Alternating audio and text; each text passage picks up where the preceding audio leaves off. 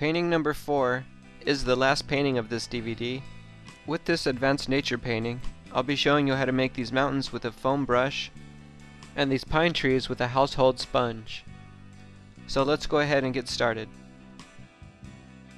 First, before you spray any paint down, take a small planet stencil that's going to be your moon and place it down onto your painting near the top left corner. Now you can carefully lift up the planet stencil to reveal the moon. Next, we're going to make a quick cloud stencil, so take a piece of poster board and tear along the edge so that you have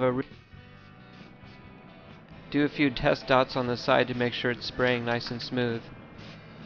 Then quickly move your can straight across as you hit the straight edge, getting some of the overspray onto the painting, which creates the cloud. Use it to mix up the blue and black together. At the same time, the brush is soaking up a lot of the paint. Try to keep most of the paint in the tip of the brush, instead of letting the paint get into the top part of the brush, where it could be wasted.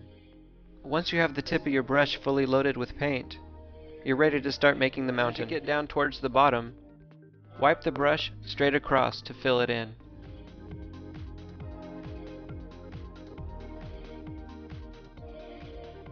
Keep tapping your brush down, and as you head towards the bottom of the mountain, make your pattern more jagged and make more black spaces in between the blue.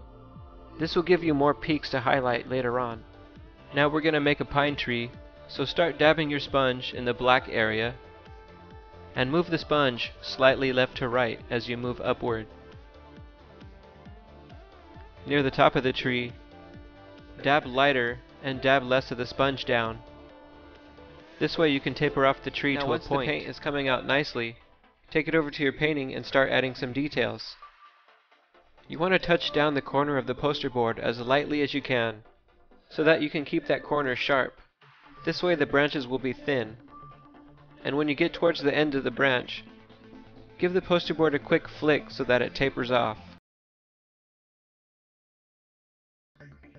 Looks like we're all finished with the final painting of this DVD. Let's take a closer look.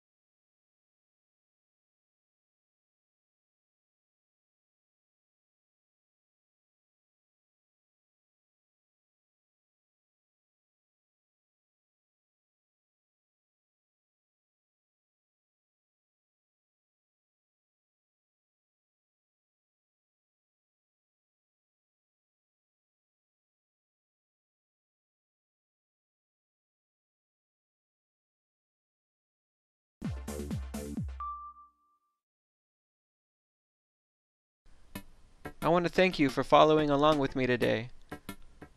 I hope the techniques I've shown you along the way will get you off to a good start to creating all kinds of paintings right from your imagination. I'm Brandon McConnell. Thanks for watching and have a good day.